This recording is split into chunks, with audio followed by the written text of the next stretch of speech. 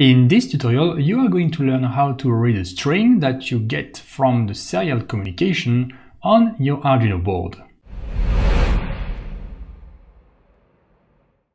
So the first step is to initialize serial communication. So we are going to use the serial library.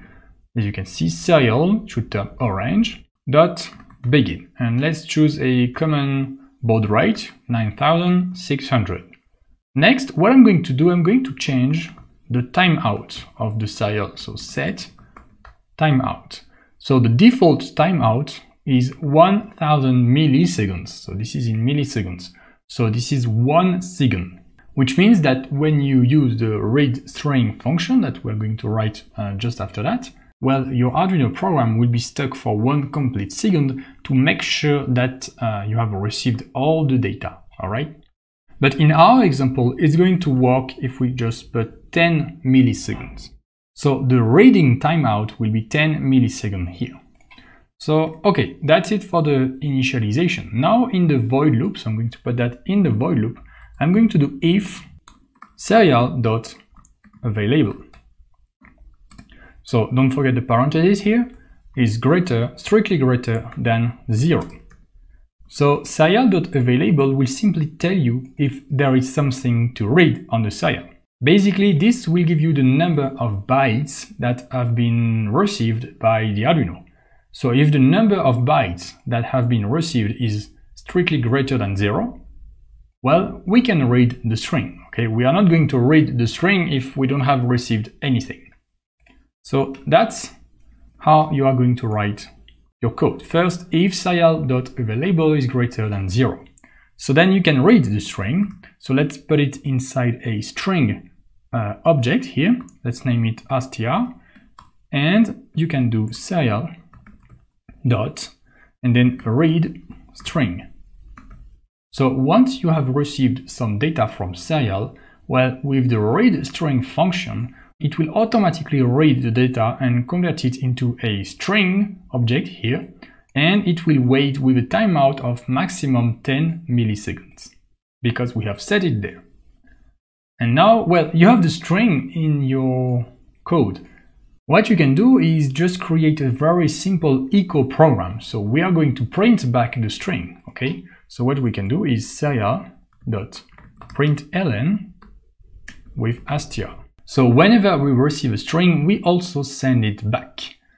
So we can make sure that we have received the correct string, okay? So now what I can do is just upload the code to the Arduino, make sure that, so let's name it readString, make sure you have connected your Arduino board. Okay, and if I open the serial monitor, well, nothing happens for now, and then I'm just going to send hello Arduino, and you can see hello Arduino. So I can send any text, okay, and you can see we receive the text. So the text is received here in the program, it is read with the read string, and then it is printed again with println. Great. So now let's just improve a little bit this code to ask for the username, okay? So what I'm going to do is I'm just going to replace the name here, name it name. As you can see, this turns orange. So if this turns orange, usually it's a best practice to just change it, just in case you are creating a conflict between different names. So just name it username. And then what we can do is say print with your name is, and then serial.println with the user name. And we can ask a question. What is your name? So to ask the question, what we can do is put it in the setup here, serial.println, what is your name? So first we print the question, what is your name? And then we keep waiting for data. Once we have received some data, we read the username from the serial communication with readString, and then we print the username. And maybe after that, what we can do is do serial.println and just repeat the question. Okay, so we can continue an infinite number of times. All right, let's try this program. So I open serial monitor. What is your name? Let's say John.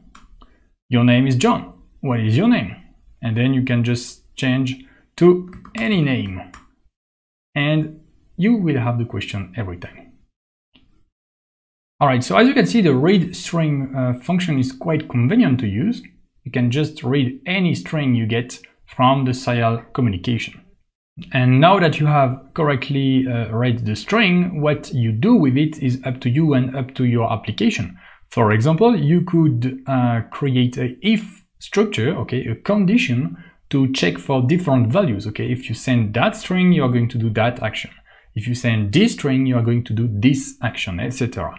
You can also, if you have, for example, an LCD screen, you can print the result on the LCD screen. Well, there are actually many ways to use the string in your program.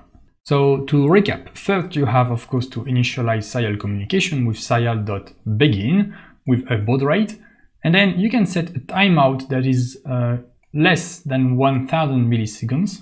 This you might have to test, okay? If you find out that you can't receive all the string that you send, then you might increase that timeout, okay? And then you check for data that you received over serial, and then you can read with readString. If you liked this video, subscribe to get more tutorials like this in the future. Also, check out my online courses so you can learn Arduino step by step in an efficient way by practicing and directly going to the point. Links in the description. Alright, thank you for watching. See you in the next tutorial or in one of my courses.